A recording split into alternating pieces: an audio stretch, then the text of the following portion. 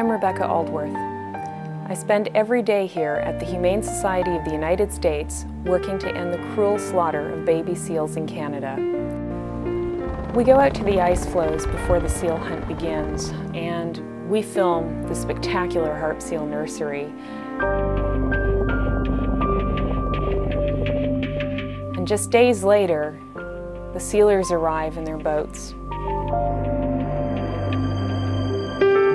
I think it's one of the most obscene things that I've ever seen. Carcasses staring up at you from all directions.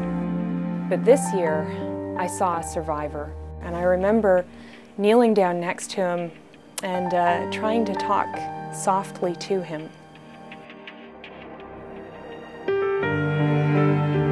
He's still got some of his white hair, but he could have been legally killed in this hunt. As soon as they start molting their white fur, they can be slaughtered.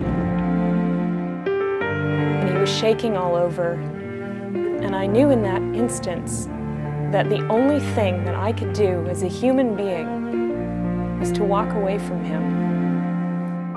I named that seal Sully, and I think about him very often. To me, he's symbolic of a time when Canada's seals will be allowed to live out their lives as the wild creatures they are, and not as the fur coats they are killed to produce.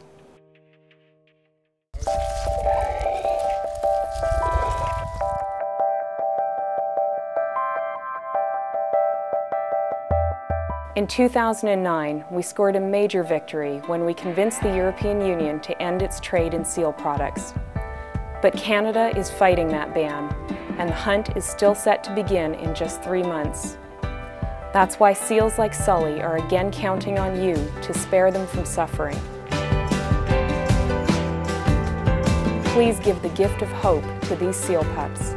Please make your tax-deductible gift to the 2010 Animal Survivors Fund today.